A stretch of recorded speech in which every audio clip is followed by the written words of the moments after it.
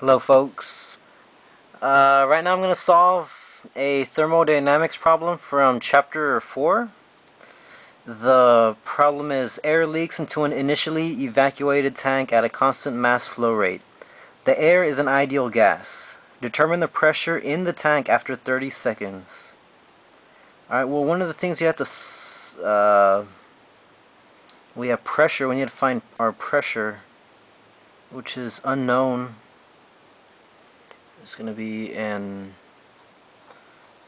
and we're given time, the mass rate, volume, and the temperature, which this put equals to 308 Kelvin, just in case.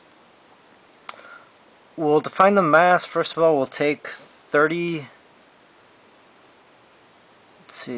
seconds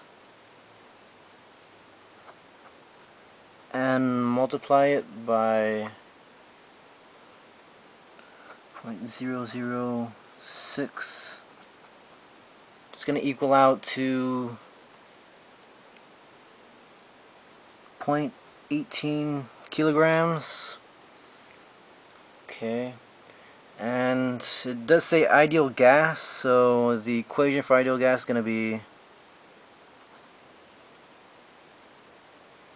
PV equals MRT.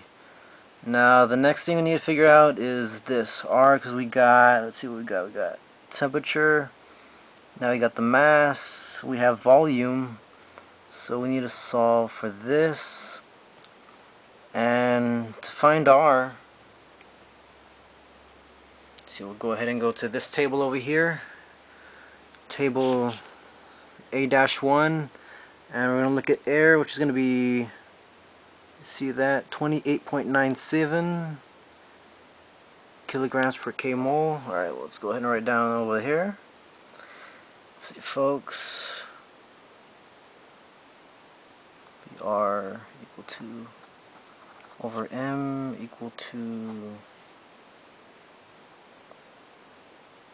4. Okay, over this, which is the ideal gas constant, which is the number we found.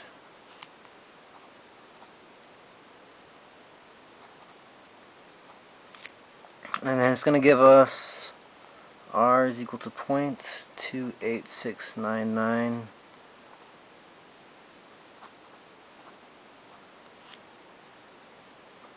Remember, this was found using table A-1. Alright. Well, now it's pretty much just you're gonna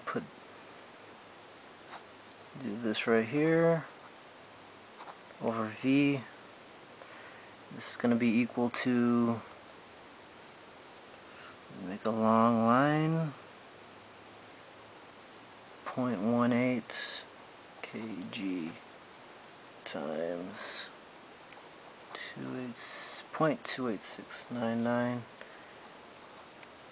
kg per kg k times 308 k over 5 meters cubed.